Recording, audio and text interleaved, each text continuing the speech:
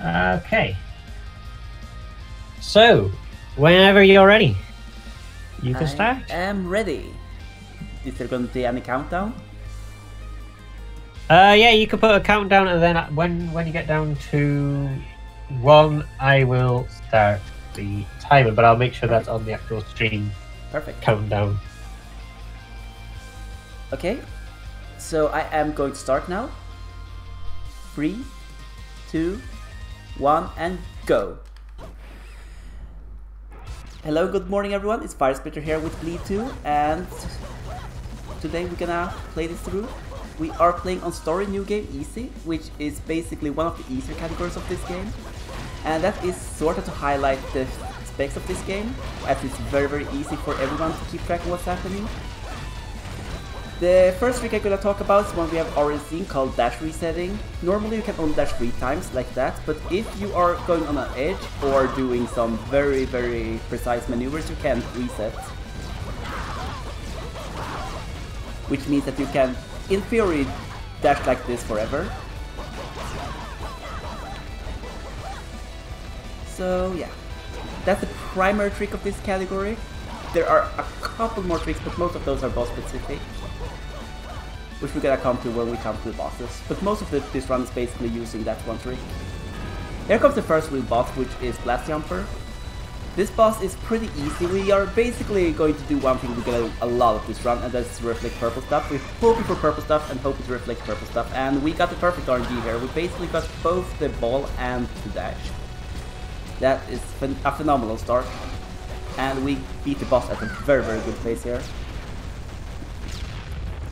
Next up comes an auto-scroller. This section is relatively easy, there is not much that can go wrong here. Worst case you take some damage, but that shouldn't be a problem as we're playing on easy.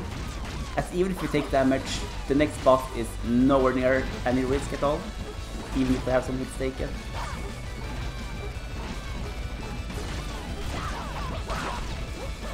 The next boss is gonna shoot a lot of bullet trains at us, you'll see what I mean, and we are praying once again for purple stuff, because in this game there's like one fundamental rule: we can reflect almost everything that's purple. Basically everything that's purple we can reflect, but laser beams have some special rules to them, which makes them, you can't reflect them back to bosses basically. There we go, we got only purple lanes there, and then we got a yellow. We're gonna ignore that one because we can't do that, and the boss turned yellow, so we can't reflect it, but we're still gonna clear up the boss pretty quickly there. And that was stage 1. On to stage 2. Stage 2 is probably the most movement intensive stage in this entire game. We are going to see a lot of dash resetting here, so I'm very much going to highlight just how powerful the dash resetting can be in this game on this split. After the first boss, we're gonna see a long section where it's very possible to do nothing but dash resetting. There we go, good dash resetting. And there goes the Kitty Chopper. It's very easy boss, but we are having a lot of stuff to reflect. The worst thing this boss can do is the thing it did there, but it goes behind the screen, that you can't hit for a lot of time. Basically, the worst thing boss can do in this game is to enter invulnerability states where you can't hit them, because that obviously loses a lot of time, because you want as much uptime on the boss as possible. We're going to see a lot of that later on in the run on a specific boss that has a very weird pattern. Here we are at the dash reset section. As you see, I keep on dashing forever there basically. And here we are the car boss. This boss has 3 different patterns. It can either go up, either put a laser at us, or the best case scenario, it puts out a rocket. If it puts out a orange rocket, not orange rocket, purple rocket, we can reflect it. Like, no, that's not the right rocket, we can't reflect that one. And there we go. That was a pretty slow boss fight, but there's nothing we can do there really. We can only hope that it does purple stuff. That's the thing for most bosses in this game. You can only basically hope they do what you want them to do. So you get a lot of purples to reflect, and then of course to reflect them. Which can sometimes be a tall order, which you're gonna see very late in the run, where there is a very specific mechanic that's pretty hard to handle well. involved with purples. Even on easy, that fight is a little annoying to get the purple perfectly on. And here is the first moment we're gonna meet Valentine. She is the main antagonist of this game. Her goal is basically to become the best supervillain in the world. And how do you become the best supervillain in the world? That's a pretty easy thing. You defeat the best hero in the world. That's pretty much the story for this game. And Bryn is obviously the best hero in the world. A title she got in the first game after basically defeating every other hero that existed.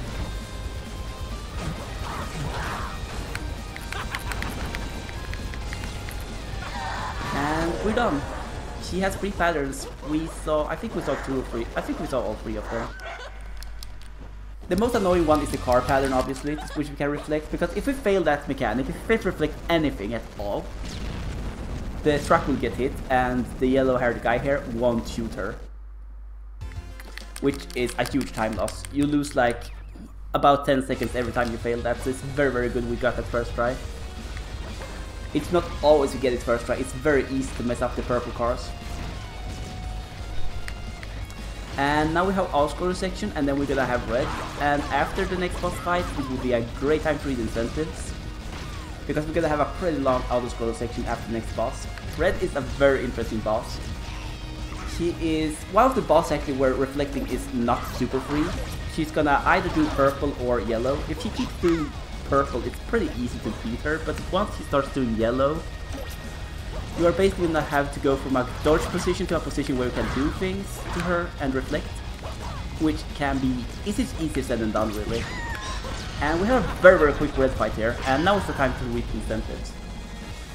Not incentives, donations.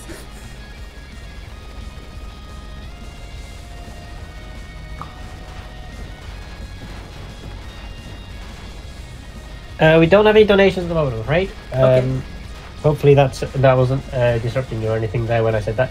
But no, we haven't got any donations at the moment. But if anybody does want to go and donate, go to tiltify.com/InstaSpeedathon LevelUp 2020. I think is the link. I can't remember off the top of my head. I think it's in the panel, but I'll just double check that now whilst I remember. And we'll go on to we'll try and get some more donations in if we can. But yeah, good luck, Firesplitter. Thank you. Now we are facing up against Ninja, which is, in my opinion, one of the more annoying bosses in the game. Stage 1 is pretty easy. Stage 2 though requires, well, it doesn't require, but we are abusing a little glitch here, where we stand at a certain distance, where he doesn't reflect our sword, and we can still damage him. Normally, we are not supposed to be able to damage him when he's in that stance, but if we use this katana like this and stand at a certain distance, we can actually damage him without getting the pushback from the sword. If we try to shoot at him, he's going to reflect the bullets, basically. There is, in endless mode and in challenge mode, you can actually shoot at him normally with the gun if you are at a very specific instance due to a glitch in how he operates, which is a very, very interesting glitch. And up next is Rex Rocket. This fight is pretty soft. He's gonna shoot these platforms to us and we're gonna jump on him. And sometimes, if we're lucky, he's gonna shoot purple rockets. These rockets may look purple, but they're not purple compared to rockets you can shoot. You'll see exactly how purple those rockets are. And of course, we're gonna reflect those purples. It's one of the... there it is. Those are actually one of the purple stuff that's actually kinda hard to reflect, but they are not stupidly hard to reflect. There we go, that was a fantastic Rex Rocket fight. Now we're going on to the next split. This split is, I call it the boss gauntlet. Oh, that was a gold. That was a gold.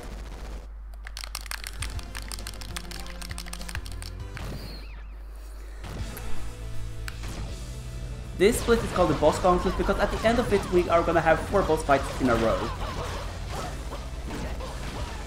All of which are basically remakes of bosses from the previous game. We start off with Chef Spammer here. We're gonna try to be close and personal with him. We'll do just that to basically destroy them without losing time.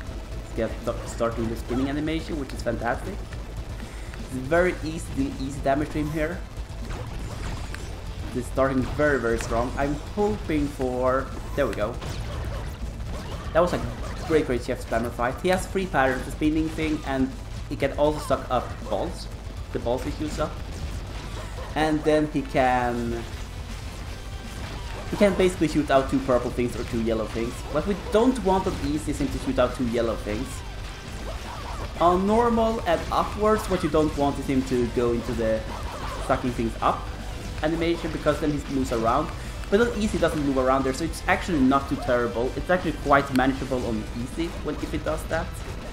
Which reduces the RNG of that fight quite a bit, as there is really no bad pattern. And we got a hit there, that was unfortunate, but we're still doing fine.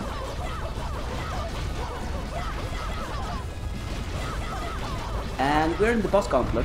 This is gonna be 4 bosses in a row. The first boss, Guppy, there's not much to say. It's gonna float around. We hope he's gonna descend, and if it descends, I hope it turns purple so we can reflect him. Next bosses though are the worms. They are basically 2 bosses. They're pretty easy, but they are a little annoying. They have some RNG to them. And we're not gonna see a descending Guppy sadly, which is gonna lose a little bit of time, but it's not huge. The big boss here though I'm gonna start talking about now, because there's a lot for him, is Rubble White. It's basically the individually hardest boss in the game, in my opinion. At least if you're trying to speedrun him, because when you speedrun him, you won't spin around with him. You will see what I mean. He's basically a spinning wheel. And you want to spin with him to be able to shoot at him, because he has only like, you'll see exactly what I mean when you see him. But he has a shield around him with like 1 spot where you can shoot at him most of the time. I'm not sure if it's intended or not to shoot spin around with him, but it's basically there to protect him, because he's actually having quite low health. Actually having very low health. He can do 2 things. He can either stop and shoot rockets later on, like that, or he can turn purple or yellow. We want him to turn purple or yellow, because then that's basically indicator he's gonna throw away his shield, which means that we are having some free time to do damage to him. We can, just as with the ninja, we can't always hurt him with katana, as the katana basically bypasses his shield, as the hitbox with katana is like not stopped by it. That was a pretty good white fight. It wasn't flawless, but it was very good. And here comes Bunny. He has 2 patterns we can do. He can either stop and throw a Kartos, or this one, which is basically a shoot a purple at us. This is what we want. If we get 2 of those, we can get a 2-cycle fight on her, which saves a lot of time. And we got it. We got a 2-cycle Bunny. That's fantastic. That's exactly what we want. This next split coming up is the hardest split of the run, because of the huge amount of hard bosses and kinda rough platforming. The first boss up is the probably hardest one in my opinion, which is Segment Slider. It works kinda, it's gonna shoot away platforms at us, but we can't jump on those platforms. It's basically composed of like some metal, you'll see what I mean, and he has a core. And you can only damage the core, so it's kinda RNG when you shoot away the platforms. You're just gonna shoot them out in a pattern that exposes the core quickly or not. It's not huge RNG time, loss of time gain though. We can do a little trick here though that I'm going to do with the katana, where we're gonna do the same thing we did against Rubble White. Okay, that wasn't too good. That was a short cycle. We want fast cycles, or we want slow cycles. We basically want to have the core exposed as much as possible, like this. Because that means there's a lot of time of the boss being exposed to. That was a pretty good Segment Slider. Health situation is also looking pretty good. And that's gonna matter, because we have bubble sections coming up, and it's very easy, even if you're experienced with the game, to take damage during the bubble section. Because of the platforming required. This bubble section is relatively easy. We're basically in a weightless state now, and we're gonna be like this until we finish this 2-stage boss fight. We're just gonna start off with this stage, just pretty easy, that's good. If we can get that again, we are very good. There we go, perfect RNG on that part. Perfect RNG. Next up is, it's gonna start spinning around with those things around as a shield.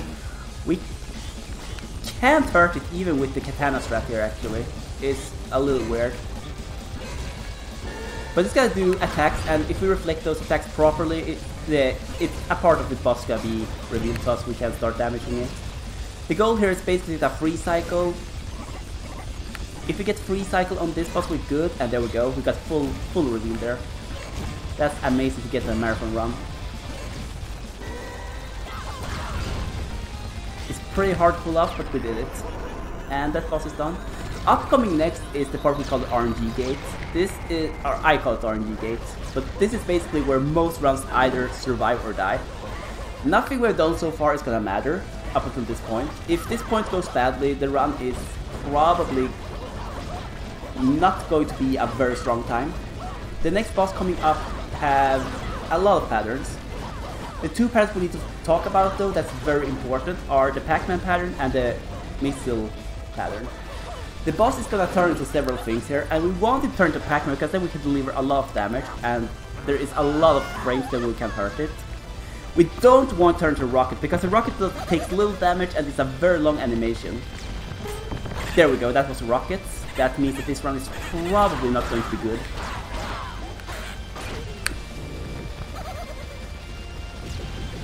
That's not what we want. Everything else is kinda mediocre. It's like, it's fine if it happens. Are we gonna see a Pac-Man though? We have said everything except the Pac-Man now. Nah, we're not gonna see Pac-Man even. Pac-Man didn't want to make an appearance in this run, sadly. With the Pac-Man shape, he's basically gonna go around the screen and putting out dots. And you gotta shoot at him. He takes a lot of damage while in Pac-Man shape, and if you're lucky, he's gonna turn purple and you can reflect it for massive damage. It's by far the best pattern to get, by far. This run is probably not looking too good right now, from a PD possibility perspective, but it's still a very good run. Because that fight didn't go very well.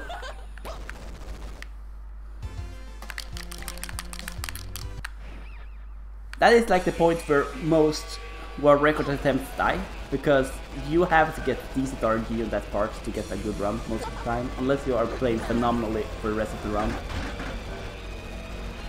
And here comes Valentine. She has 4 stages. Stage 1, 2 are pretty simple, we're gonna shoot at her. Stage 3 is when she's gonna start getting interested. She's gonna spawn enemies at us, that's like her thing, and she uses telekinesis. Having a good Valentine free. We're gonna take some intentional damage here because we're gonna do animation skip by dying after the third phase. We don't want to be too low on health because the third phase of her fight is actually pretty hard.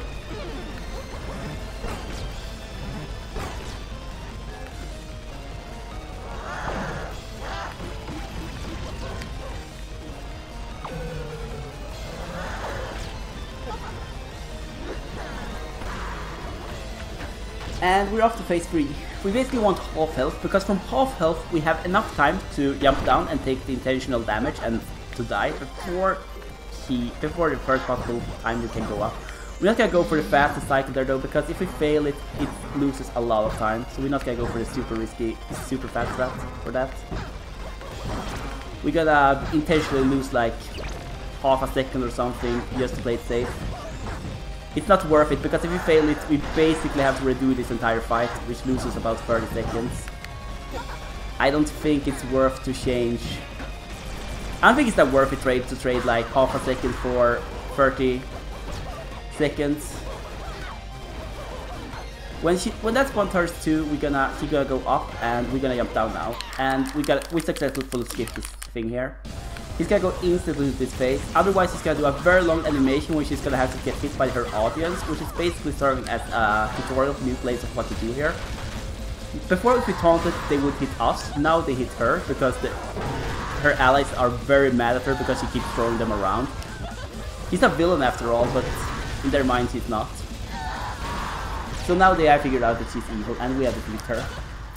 So we have now defeated the prime enemy of the game, but the run is still not over. There's another stage after this point. Because the yellow-haired guy from before is basically out to take revenge on us for stealing the title from him of greatest hero of all time after he basically glory hogged Bryn.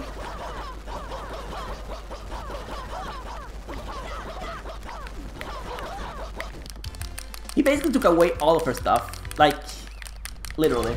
He took all her glory away from her. After she had done the deed. He basically killed her. Or something. But yeah, so he's gonna go back and be very, very mean to us.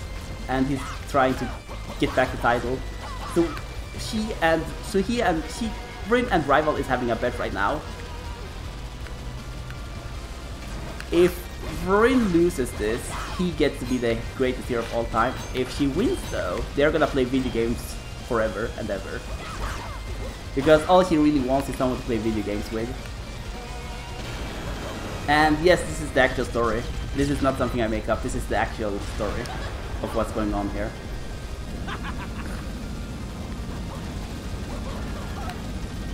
This game has a very amazing story. It's amazing its absurdity. This is such a lovely story. And this boss is pretty easy. We're just gonna try to avoid the stuff with dust. And reflect purple rockets, as usual. We are soon going to see the final 3 bosses.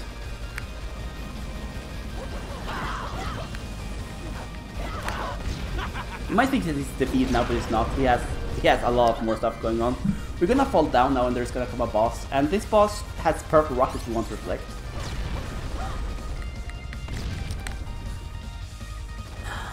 If we're lucky. This boss is actually pretty easy, no matter what. And we easily got the purple rocket. That's huge. That's huge on this pace. And we gotta reflect those balls. Those balls do a lot of damage. And it's getting late, so we're gonna want to go there because that way we can still damage him while he does that without taking the hit. And this was a pretty fast fight. Pretty happy with this so far. Now we're gonna fight against the crawling core, which is basically that boss, but it's gonna go the other way. We're basically gonna move through this section. We're gonna create a good place for ourselves to move in. There we go. We have a lot of places to move at. He's gonna shoot lace at the places we have created. Here's the thing, on easy you can shoot at the same place twice. So if we have gotten one twice, oh perfect, we got purple. If we have gotten laser at one point during this place, we can stand there pretty safely for the rest of the pattern. Okay, gotta do that. That's not what we want, but it's fine. Still very fine here.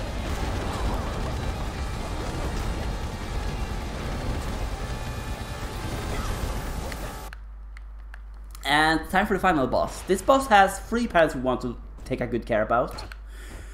He has the katana pattern, which is the worst pattern he can do. And he has the gun pattern, where he's gonna pick up a gun. Here we go. And if we're lucky, he's gonna do a purple kick, which we can reflect, and boom, we got it. We can also go up and initiate a tennis game. There's katana we don't want, but we are gonna use a strat here to basically mitigate the damage of that. It's a very sketchy strat, and there's a tennis game, which is the third one. That one is the scariest thing it does, because it can save you so much time if you get it. If you get close up and... second katana, that's not what we want. But we're still gonna manipulate it so it doesn't hurt us too much. And gone. I'm soon gonna say time. And that's when time is. Time! And that was bleed too.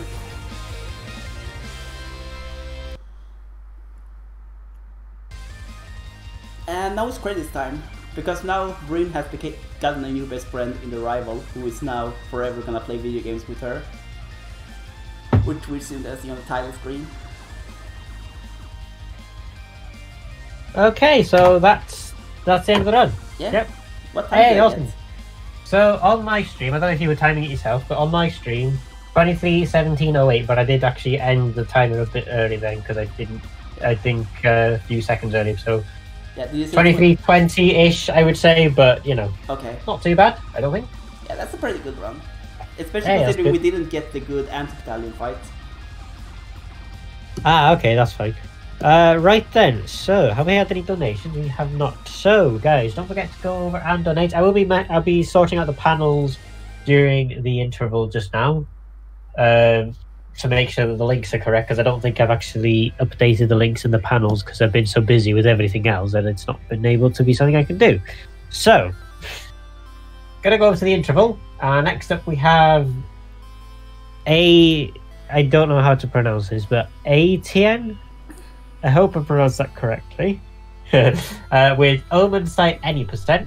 So we're gonna go over to that now. We're gonna go back over to the interval and we'll be on with ATN in about 10 minutes. So thank you very much, Firesplitter, for the run. Thank you very much for having me here. You're welcome. Right, I will see you again soon.